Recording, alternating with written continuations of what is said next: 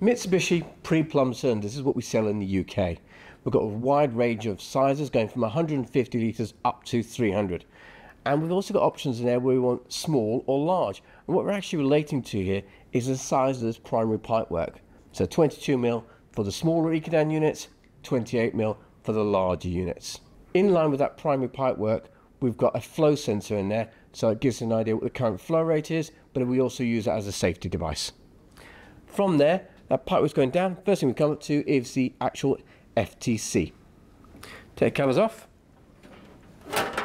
On the FTC, there's all your outputs, and here are all your inputs, and then you've got dip switches down the middle. So it allows us to change around how this unit's working depending on how we're doing the setup. Below there, we've got the primary pump. So that's taking the water to and from the Ecodan unit, and that's a variable speed pump which we're controlling via the actual FTC itself. Above there, we've got the diverter valve. So the diverter valve is allowing us to change direction of the water. So whether we're going to be doing heating or hot water, and hot water takes the priority. So let's carry on with that hot water side. We've got a plate heat exchanger for doing the hot water side. So we don't have a coil inside that cylinder, so that speeds up the heat up times and gives a bit more space inside that cylinder.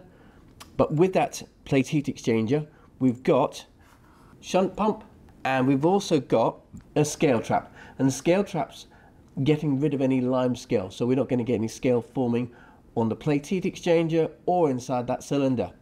And the way we're doing that, inside that scale trap, we've got what looks like wire wool. It's not, it's brass, and that's pre-impregnated with calcium carbonate lime scale.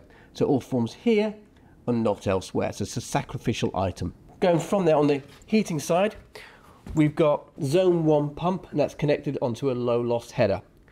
Now that's how it's going to come to a standard, but you can see there on that low loss header you've also got options for adding on an additional zone, and if you want to, a hybrid option if you wanted to as well. So you've got quite a bit of variability with having that low loss header, and it helps a lot on the heating side. So that's a little brief overview of the pre-plumbed cylinder.